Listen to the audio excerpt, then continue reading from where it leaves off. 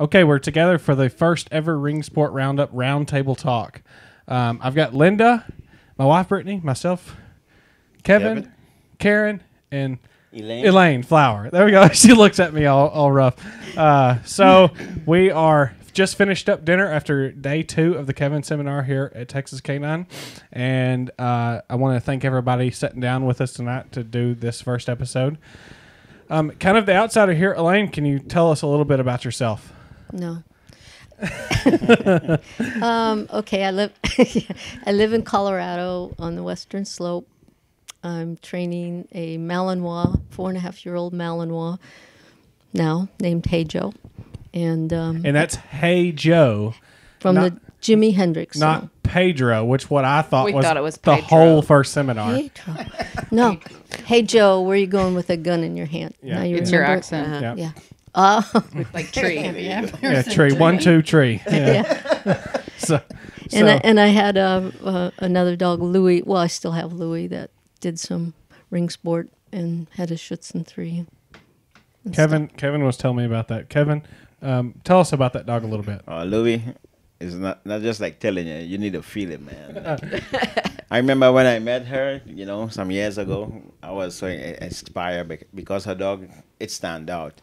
Every decoy after working Louis will be like, man, he bites.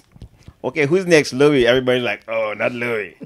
He was the man, Louis is the man. Really, really good dog. Slow, but bites. He made her serious. afraid, didn't bite him. Yep. Because I never get bit from a shark, but I imagine that's what it would feel like. yeah. There's, I'm a newly certified decoy, and I have maybe worked 12 or 15 dogs in trials, and probably double that through training and stuff. And there are a few dogs in your career that just like, when they get their teeth on you, your soul leaves you a little bit for a second, and then jumps back in. And there's been a couple dogs that are like that to me, and those are always a pleasure to work in a trial, but they're just, you don't come across them a whole lot. In Monday Ring, the dog got a bite for a few seconds. I think the few seconds was too long. Yeah. I think every decoy right now, see this, will remember Louis. Just talk. And that's the old one you got in your truck now. Oh, yeah. He's like gray on the sides. He's like really gray. How old is he? 14 and a half. 14 and a half. What's that in months? You don't keep up with that like they do in small children? He was, no. People with small children are like, how old's your son? 72 3/4 months. And they're like, what? Yeah. So you've been doing this for quite a while. I think it started about the same time Kevin did because he was my first decoy. First decoy. And Actually, Mine we too. did the brevet, so with Chris Moody and somebody, but then he was to get the one. And then our last trial, we watched Hey Joe get his 2, which was really a pleasure to watch. With a dog that I've just squeaked by and got my level 1 not too long ago and working on level 2. If someone's watching that's not familiar with dog sports, it's kind of hard to talk about how much commitment it takes to get to a dog to that level. Not only money, but time and friendships and all the good stuff that comes with the bad too.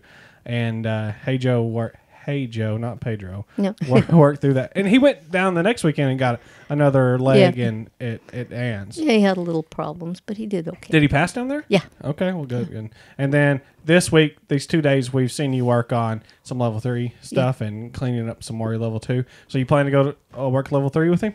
Oh, sure. Yeah. Yeah. I mean, you drive all over. You might as I well. know, might as well. Yeah. So just next on the list, Karen, introduce yourself a little bit. I'm Karen Shivers. I moved to Texas several years ago, and I didn't know anything about Mondia Ring, and I was at a training for police dogs, and they said, hey, why don't you stay the weekend? They're having this thing called a Mondia Ring trial, and I went, what? What's that? Well, you have to stay and watch. So I stayed and watched, and I had not picked a dog yet to work detection work with. And I was trying to look at all the working dogs that might be available, and they had a German Shepherd kennel, and I was like, nah, it's whatever. I'm still looking.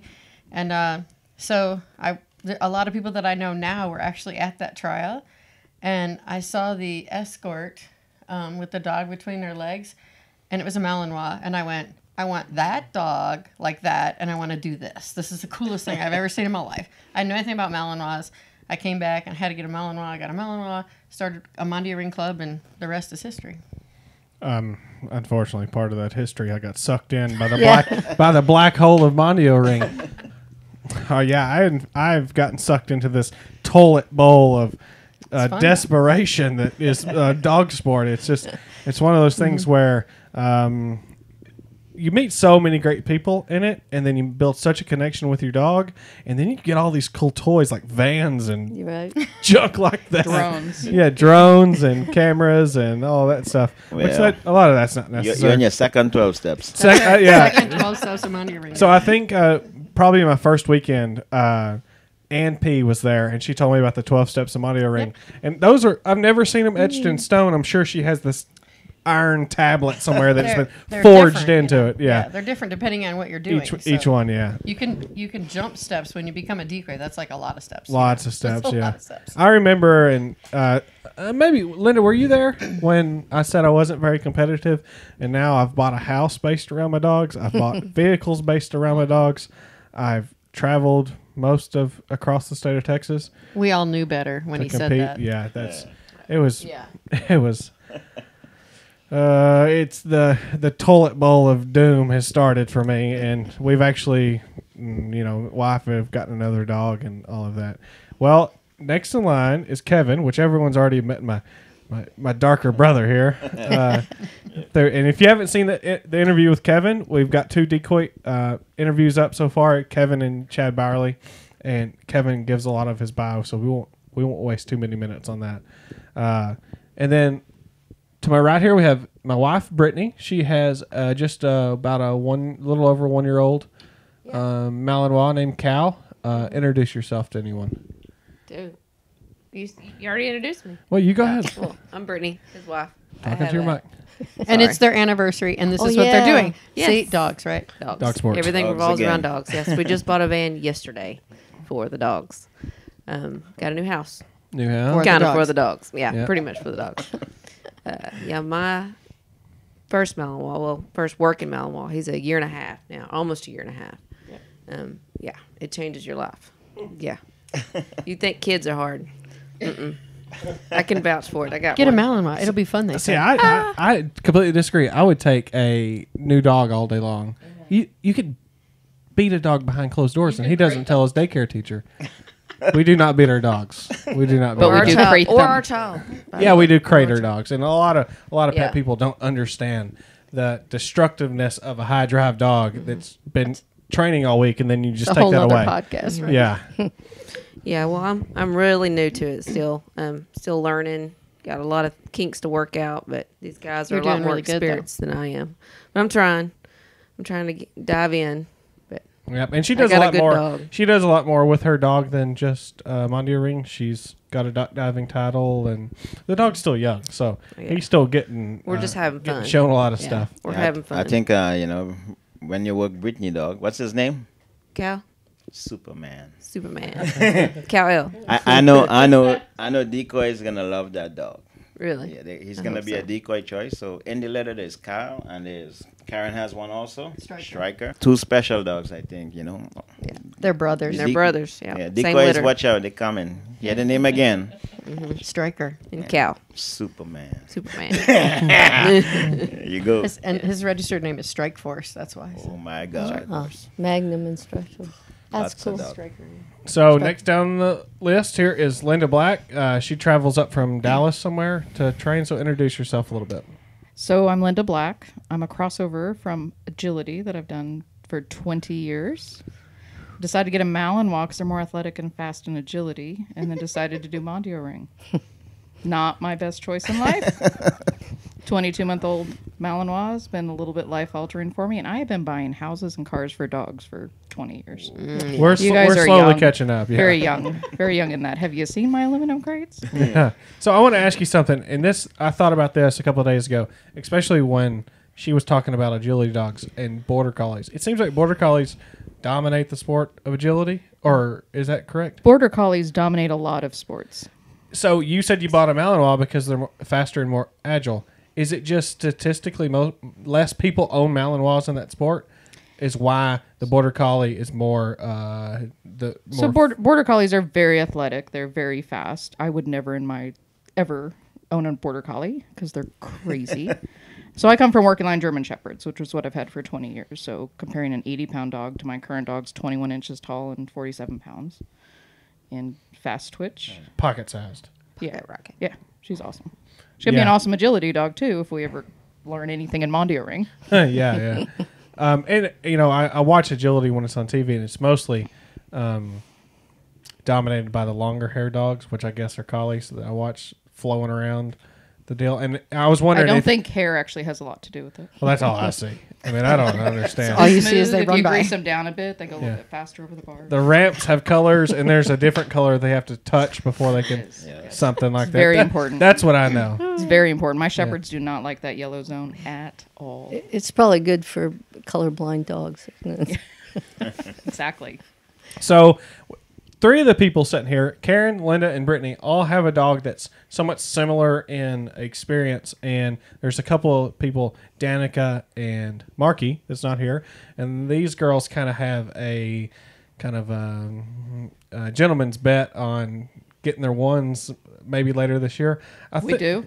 Well, we've kind of ribbed about We it. just gonna decided try. that apparently this evening. Yeah. right now. Well, we talked about it We last talked about seminar. it last time. Remember?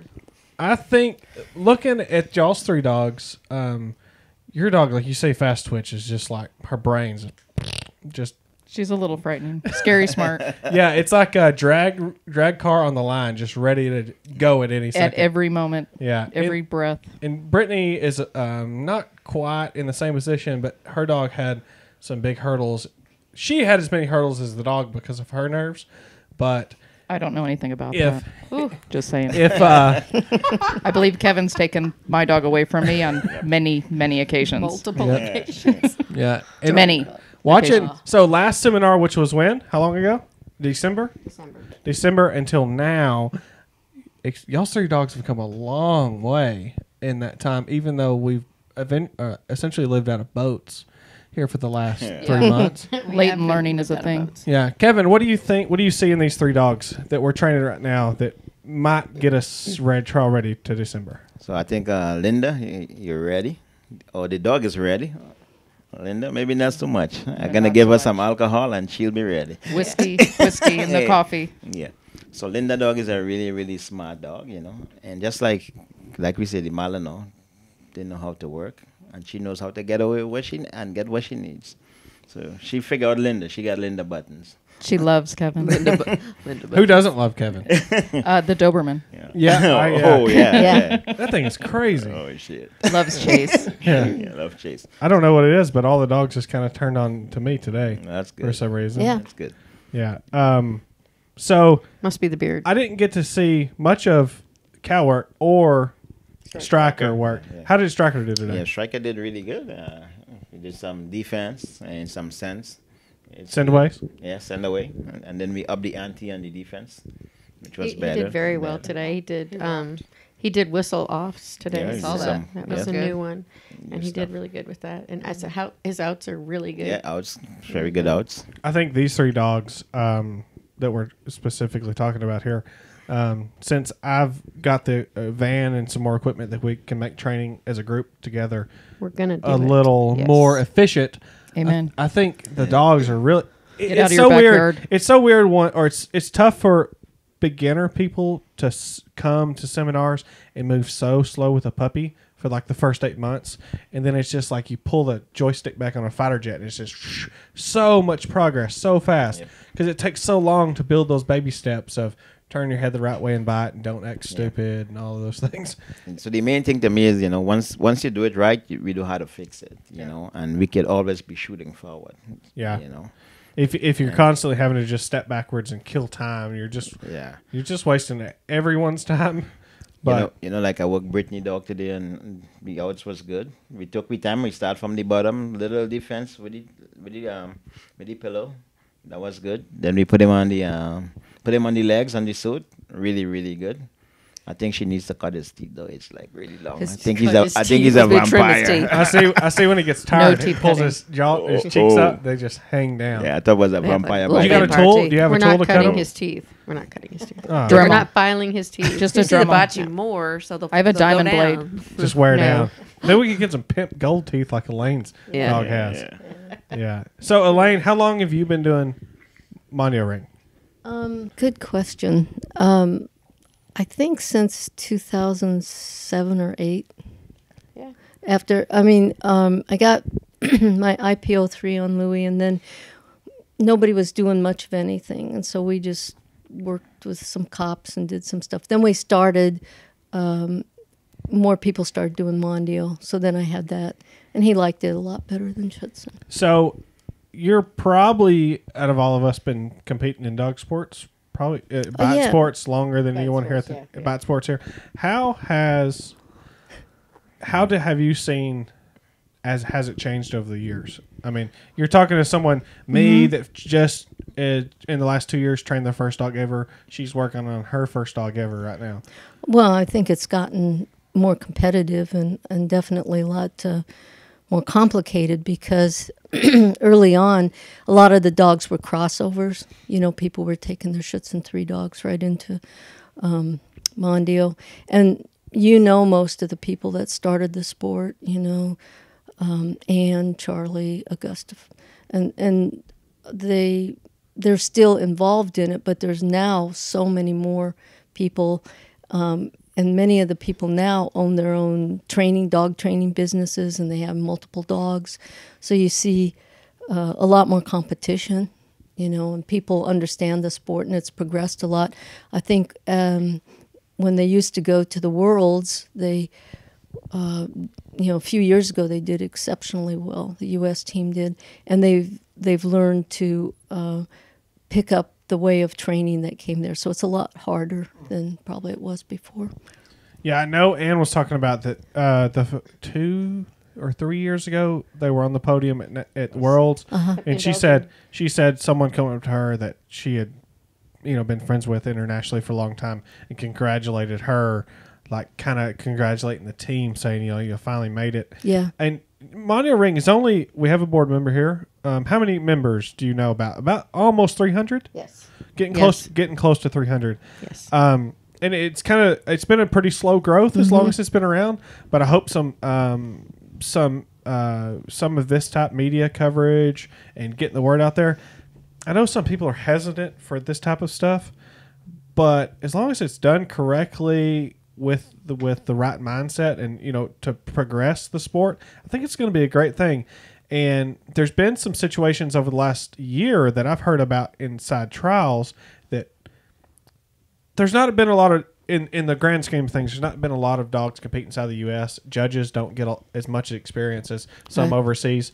Having this video stuff could be good documentation to figure out, this weird thing happened in a trial. We can go back and look at it and learn from it, and have other judge watch it, and decoys, constantly working new scenarios and new defenses and stuff like that. The media part of it is something that seems like it's been left out of it a little bit, and I hope this can really help the sport grow, because there's got to be someone that's watching this that's like, what is dog sport? Or it's afraid to come out to a club the first time or whatever. And I hear it, I know it. Yeah, it's scary. Running Very scary. around. It's complicated. Don't be scared. It's fine. Yeah, Very scary. Mean people. Not scary. yeah, Yeah. Mean people. We're a family. It takes a village. We're Yeah. a family of mean people. Yeah. Well, I think village that's true people. about Texans. I can see that. The village people. Good one in it. I don't know. Well, you At to least be 3 of us. three of True. us. Yeah. To start the sport, though, you can get involved in it in just the obedience end. There's a lot of people that just want to That's train their new, dog too. and just really want to get out there and have more fun and to do a lot of different things instead of just the regular routine of obedience. And we have a Mondio Ring obedience only portion of this that allows you to come and play and just experience the bite sport, but you don't have to be a part of it. You can, and the obedience is very challenging and it's fun. So we have that opportunity for everybody that wants to come play. Well, in the last 12 months, there's been huge changes in the sport Yes. to make it more accessible to not only Malinois, essentially. Obedience only, and then small dog obedience. So we've changed the scale of how jumps, and per the dog size, how big the obstacles are and stuff like that. And then what are some of the stuff USMRA is doing with giving back to... so if you trial, you get your name in a pot, basically. So every time you trial, you get your name in, and twice a year we draw out names, and they get $100 just if they win to go to the trial. So we're trying to promote going to more trials. So the more you go, the more entries you get in, and the more chance you get to win $100. So yeah, we had some very happy people last year. We did that. They went, "What do you mean we get $100?" Cool. Chase, why don't you mention you just recently became certified as a decoy, and you've done really well in a short time. Why don't you mention a little about your road to that? I've got a bigger video coming out, but I'll touch on it a little bit. About 3 years ago, I guess I met Kevin and Karen and was like, "Oh God." He got a really nice puppy. Yeah, I got a nice puppy, and then I was fortunate enough to meet Kevin as one of my first decoys, and he really, I guess, took to me, I guess you could say, and taught me a lot. And I'm a pretty athletic guy. I'm pretty. I'm not in real good shape. I got a little bit of a belly, but I can get around. And when I put my mind to something, no looking back. It's just if I say I'm going to go do that, that's what's going to happen. And That's true. I started training a puppy, and then I come from a big competitive shooting background, so I was a safety officer, and then ran trials and officered at bigger matches. And I'm one of the guys that more I can understand the decoy side, the better I can prepare my dog for the competition side of it. Because if I understand what the decoy can do to my dog, then I understand better how to offset that. And it's also just a pleasure to work younger dogs. And it seems like to me, if we're just two competitors at a seminar, we might not connect like we do as a decoy with I'm being a decoy and you having a dog there, because you've got to trust me to send your dog that's got gold teeth literally all the way down the field and risk breaking one of them. And it wasn't even so. I think it's more of a family thing to me. I've met so many great people over the family. I've met so many people that I have friends that I don't call all the time, but I message you on Facebook more than I do people I went to high school with. Yeah, because it's like we said, it's some type of family bond that's hard to recreate. I guess because sometimes it's so much. It's a lot of work, and it's so much dedication, and we all know how much work it is, and we all help each other because we know that. And so we become close just because we know how much work we had to put in to get there, and we want to support each other, so you can't help it. Yeah, and someone's got to have a field that's got way too much grass on it. Thanks, Karen. Yeah, it's got to be mowed, and everyone's got to travel and get around and feed and hold tugs and send away objects and all this stuff just to get the dog to run in a straight line. Build it, and they will come. Yeah. Yes, that field was a labor of love for sure. So it looks really nice to have now. one of those. I Awesome. said. Yeah, it's a nice facility. Not saying that anywhere else that I've been is not nice, but every field's a little unique. Like in Ann's in San Antonio, it's hilly and rocky, and there's some trees and trees in the middle. 1, 2 trees of them. Trees. How many trees? There's trees. Yeah, and then I've been up to Brad's at Red Dirt Ringers, and his is an odd shaped field, but it seems like every club. No trees. No, there's no trees I on wouldn't it. think so. There's no trees. Only around the side. Yeah. There's trees. Every club finds a way to make it happen, and I'll be going up to Kevin's in June to learn a little bit up there. I'll be seeing whatever he's got. There's lots of trees. He's got lots of trees. He's got trees. more than tree. He's got trees. No one 30 trees. He's got 30 trees. He may have Oh my 330. We love you, Kevin. Trees. No one understands why we're Shameless. giggling about this. They're picking on me, guys. They'll figure it out. Kevin's from Trinidad, and sometimes we have a difficult time understanding him. So when we tease him, it's all because we love him. But sometimes I go, "What?" And then he says it again, and I go, "What? Like, Sorry, I'm really sorry. I'm not deaf." I think but my ears can tuned understand." in to Kevin over I mean, the it first couple of has, but- seminar. I was like, "What? He's really he's really difficult to talk to on the phone, though. Can Okay. you write that down?" Oh yeah. I think like one day we were doing an absent or a stay, and I said, let's do a long down. Everybody's like, a long down? What's a long down? Long dong. It's like it's a long dong.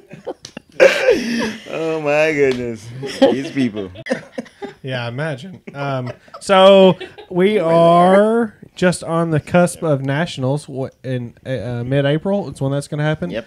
12, 13, and 14. So we'll be going down to Ann's. I think the first weekend, me and you will be running a decoy cert down there for a couple of guys and training down there, and then y'all will be leaving straight away for nationals, Straight right? for nationals, yep. In California. Who are you taking to nationals? Taking extra. We're going to just have fun. So, who else is going to be on the podium with you? Michael Ellis, Lisa Lucero, and Brad. Brad's taking Lonzo. Yeah. So it's gonna be a real tough. It's gonna be tough, man. You know. It's just so far away where I would go.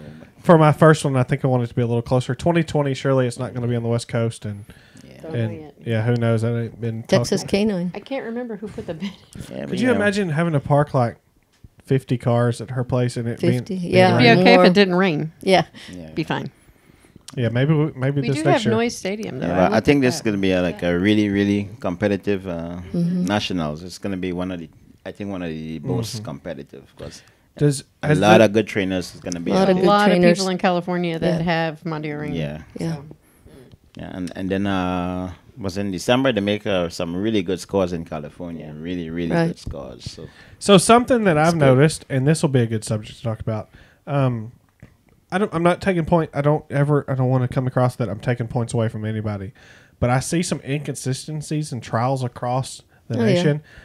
Some judges are way harder, and fields are set up to make things more difficult. A sport that I competed in for years and years and years started really small, and they built what's called a Tiger Team, which is, I don't know what it stands for, TIGER, but it's a continuing education so they can make sure every trial or competition in Southern California, Northern New York, Washington, or Florida, and everywhere in between was consistent. And that's something that Really hard. really really hard hard. to do. But as the sport grows, if there's 300 members right now, what are we going to do when there's 3,000 members? Yeah. That's going to bigger. Yeah, but we had to think about sometimes the people gonna stay club level. Yep. We gotta do that, and some people want to go international level. Yeah. So we gotta also think of that. And that's totally fine to take it into account. But I see a lot of conditional training is what I like to call it.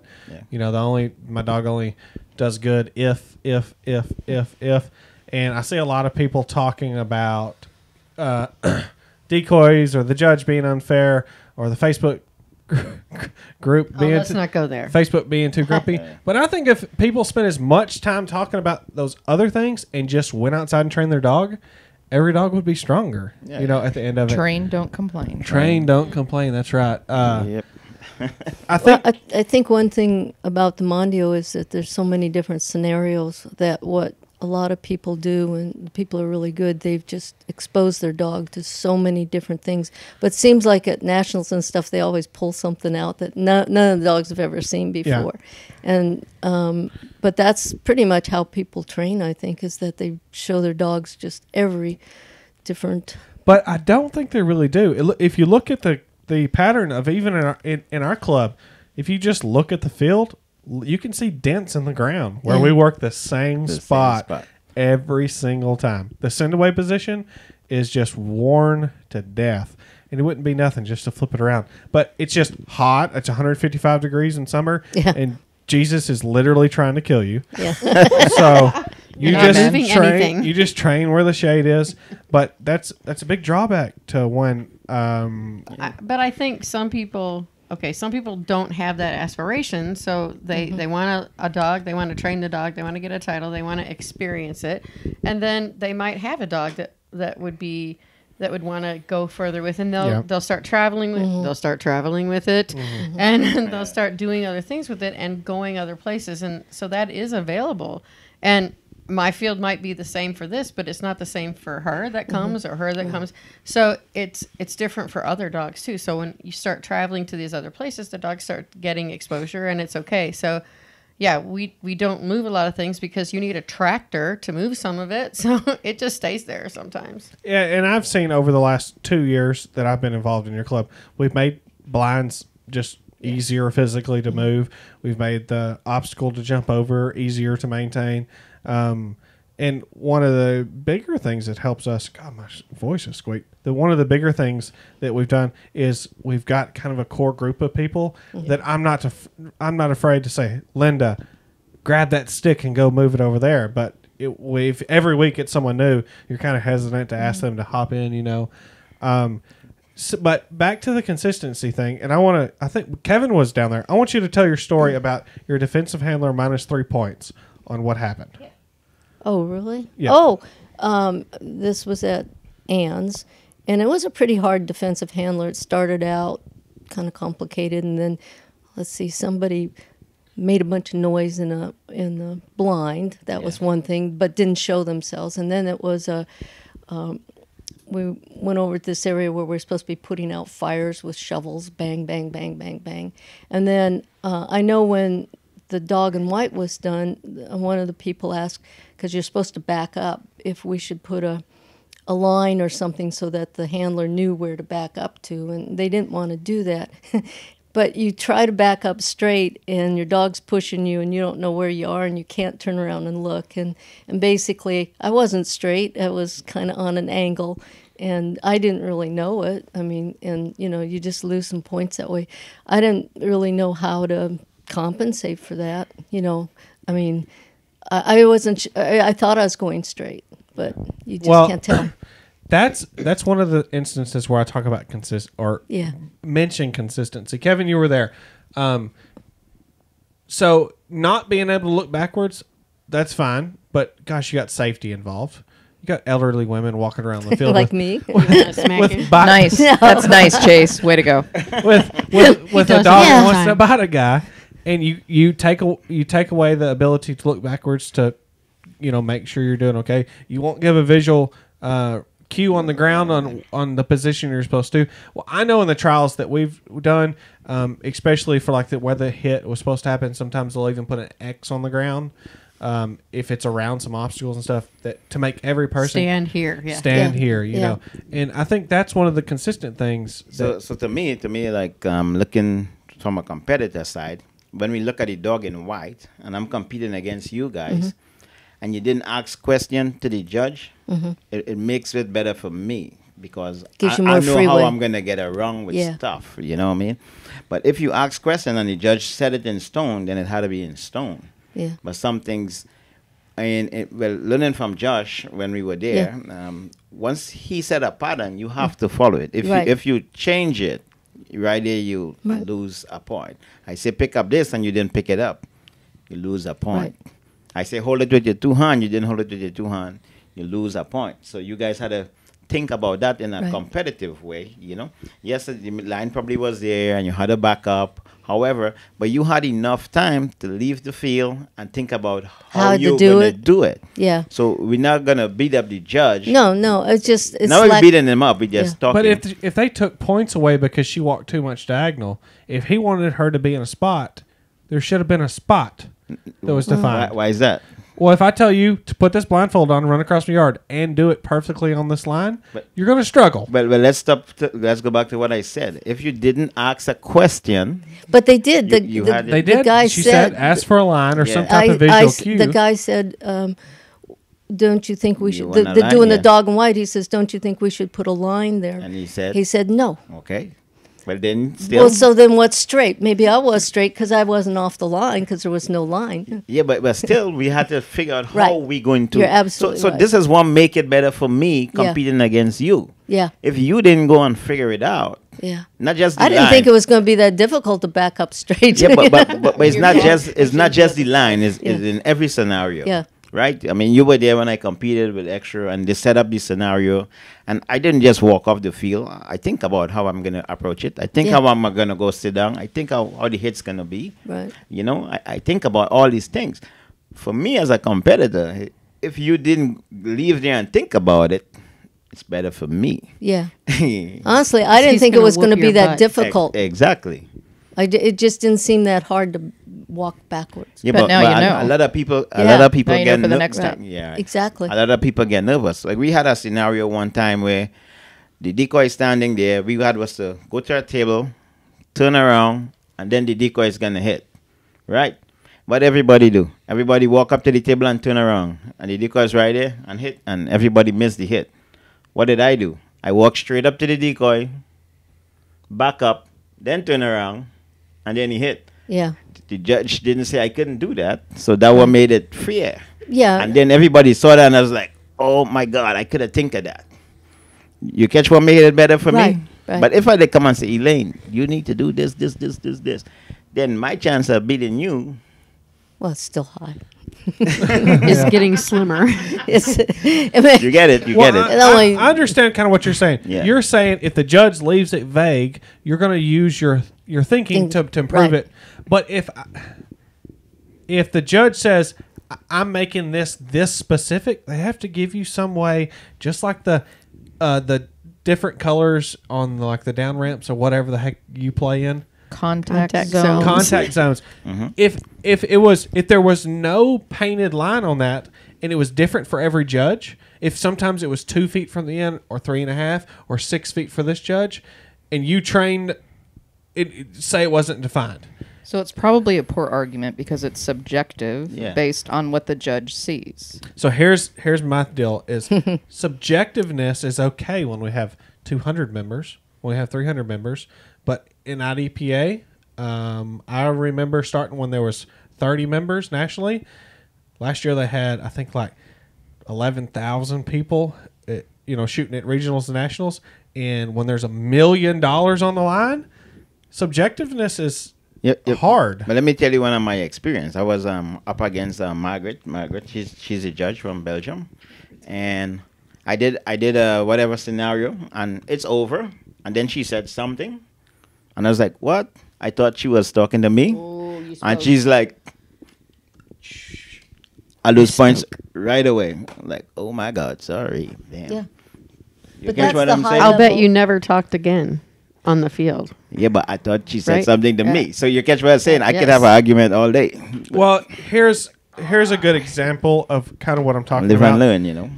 I was watching this is totally unrelated, but I was watching something, and they said, stand here and shoot basketballs. And there was someone like Elaine size, and they were shooting balls, and then Shaq come out at the same distance and stood behind the chair, but he could just put the ball in it. Yeah. So if someone says stand at arm's length from the table, and Shaq's 7 feet away with his arms, and then now you have to hit him from the other side of the table, they needed to find a location on the table or on the ground. I mean, I understand. I get your argument. So one more thing again. If you train in positions on this table here, and I'm training it on the floor, and then we go into a competition, and then say, hey, we're going to do positions on the table, is it an advantage to you or advantage to me? You have the advantage because you've been training it. That's what Shaq came out, and he did this. And I didn't have the advantage, and this is me being Elaine. I think in this instance, we're talking about two different things. No, we're just talking about size, the differences. Yeah, well, I think... Oh, Let's not go there either. I think to some degree we're talking about two different things. We're talking about the logistics of a trial and making it consistent versus I understand the gaming aspect of it. How can I make things more more advantageous for myself and my dog? But the consistency between is where I see some It's big very shortcomings. difficult though because With every Mondial. time a dog comes on the field that's a different dog, it's a whole different thing. I mean, I know it when you're shooting that you're talking about. I understand that where you're going from, but it's shooting. Everybody has a gun. It's the same target. It's not that much of a variable. But we have tons more variables with dogs because dog could say, I really don't want to stay with you today. I want to go over here. Or It's I only think difficult- I'm going to push against you today and I'm going to move you over here and I'm not ready for that because I'm not used to that because my dog's never done it before or whatever because they do crazy things in the trial they've never done before. Because they're dogs. Because they're dogs. But your weapon doesn't do that. I mean, it might misfire, but it doesn't take you, around the corner. It doesn't push doesn't you to have the a side. mood. It doesn't didn't have get a up and mood. go shoot somebody by itself, did it? It changes. It's not like there's it's so not many a- I think variables. it's difficult. I think it's more difficult because we don't have as much information to draw from. Yes. If we every time we encounter a new issue, we're going to have to find a way to make it more consistent, and more less of a judgment call. Well, and the other thing is we have very limited in judges. So if we had a larger judge pool with more judges education, like in anything, not just Mondio Ring, I mean, we're required. I'm a judge in a lot of venues, and I'm required to keep CEUs. Okay, and we're talking about that in Mondio Ring as well. But the bigger the sport gets, the more judges you're going to want and the more consistency you're going to want to see, because that's the name of the game. But that also comes with, hey, you better have some education to show that. And at this point, because we're small, that doesn't always happen. Yeah. So I'm just difficult. I'm just setting up the narrative to the point to where I would rather the sport be proactive than reactive. Yeah. Yes, is what that I'm makes saying. sense. Because what about if next year at Nationals, some dog food company said winner gets free dog food for a year? People are going to start acting a little screwy. You're going to start seeing people do different things, because potentially a club right now could certify a judge, certify two decoys, and hold a trial and say no videoing, no access unless you're there for the event, and say they held a trial and no dog ever stepped on the field that day. There's nothing in the sport to protect itself to that extent right now. Well, I think what Kevin was saying, which I do agree with you, and it's if you want to be competitive, he knows a lot. He's watched a lot, and if you're starting or you don't do this that often, you don't have the experience. But on the field, you get experience, because I'll remember that next time. Exactly. And that's the thing that makes Mondio really of interest to a lot of people, is this variability, because it really requires you to think of how you're going to do those exercises and take advantage of any opportunity. But, and the more experience the person has and the better trainer, they thought of all these things. Yes. And then some of us are like, oh, I never thought of that. I remember. The more experience you get, the more, just like if we were going to go to a shooting competition, you would whoop my butt, really.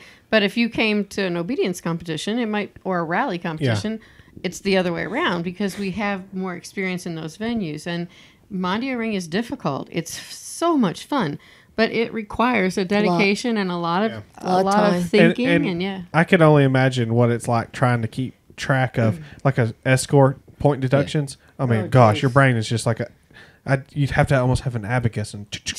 So I just say like I just tell people training pitches. So imagine if I open, let's just say extra, I have him for like 8-9 months. If I open his head and I can see how many pitches he have, what the album is, there will not be enough room for me on the table for me to put his album. Yeah. So it's all about showing the dog all these different pitches that we may conquer on the day we trialing.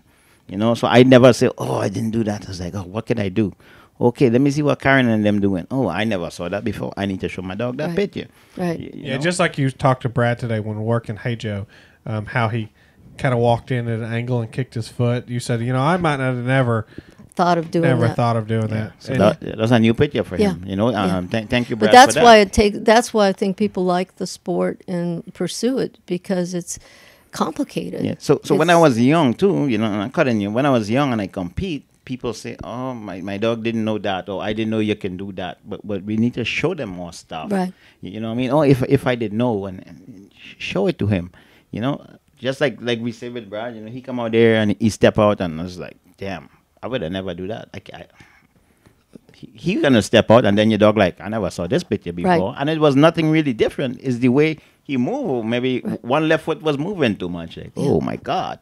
So we need to think about the albums in the dog head. And like, whoa, so many pictures, And so as a new competitor, what attracted me about the sport was the problem-solving aspect, both for the dog and for the handler.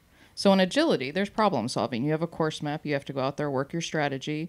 What's your skill set? What's your dog's skill set to communicate through a course? It's different in Mondio Ring. But the dog has to generalize and figure things out, and the handler needs to generalize and figure things out. So that's the interest, and that's what sucked me into it, is the brain game. Yeah, and I know when I was first competing, I made the mistake of literally walking up to decoy and having to turn away from him. Which direction you turn is important because one's going to help point your dog more if the hit's coming there, or it's going to help point the dog less to his position because it's going to come somewhere else, and all of those things. And that was one of my biggest draws into becoming a decoy because it forced me to understand those sides of the rules to the point to where I could pass the certification. Which is why I'm going to go audit the decoy camp. Yeah, that'll be, and plus everyone's dog's going to get worked a whole bunch. That'll be good. It's good. It's good for the decoys and the dogs to see a lot of new decoys, a lot of new people, new places, new scenarios. Yeah, you know. And I'm going to work on a set of videos here pretty soon that I'm going to edit the beginning stages of it and pitch it to the board and see what they think. Some really good educational videos because I have the equipment to give different views that most people have never seen Mondio ring from, and.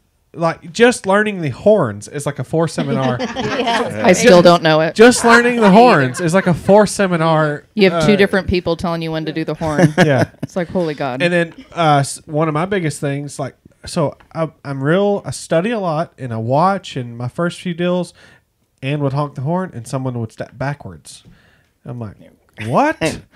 I thought we were supposed to go forward, but when you understanding what's training and what's trial. Also is such a big deal. I mean, it took me easily 3 seminars just to begin to understand when to push the little black bulb on the back of the horn. Well, even Brad today just randomly hit the horn. Yeah. So the dog isn't cueing off the horn. Cueing off the horn, yeah. Thank goodness for that, since we had a defensive handler that had horns in it. Yeah. That was awesome. So I don't know.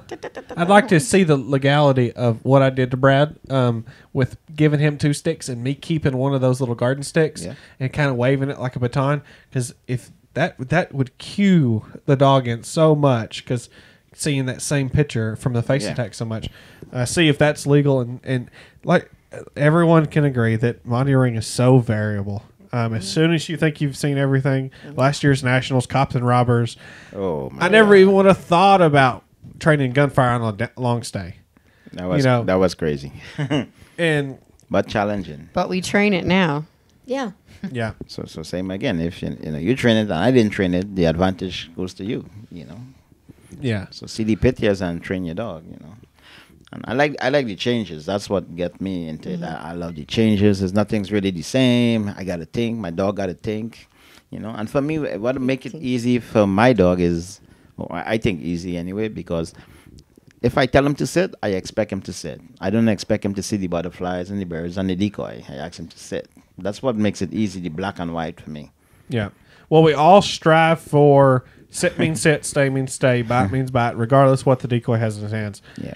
We all strive for that, but whatever. We try to make those expectations true, but it's just not possible on every event. I mean, all of our dogs have issues. I mean, I taught a lazy retrieve, and every trial I've ever been in, I threw it and just said, "Jesus, take the wheel." Amen. Every time so far, it was your first dog, so you get a little pass. Every on time, that. every and your time in a next trial, dog will be different. It's the problem. It will retrieve well and not do something else. Yeah. Yeah. And we all have issues that we work through, and as the Mondio family grows, I'm really looking forward to. I met so many people like Elaine. You meet someone, and then she says, "Yeah, just come stay at my guest house." Yeah. I could be an axe murderer, as all she knows.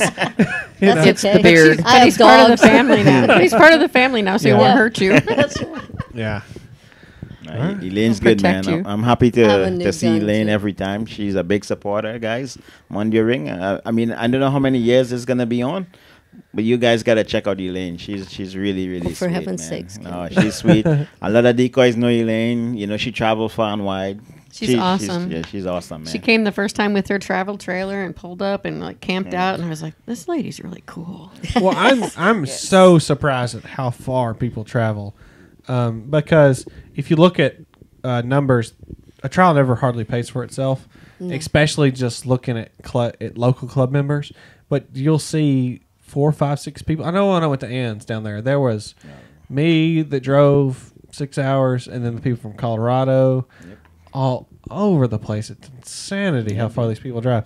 I can only imagine these rally crazy people, how far y'all drive. We regularly go to Canada to train agility. Oh, So my God. I'm no way.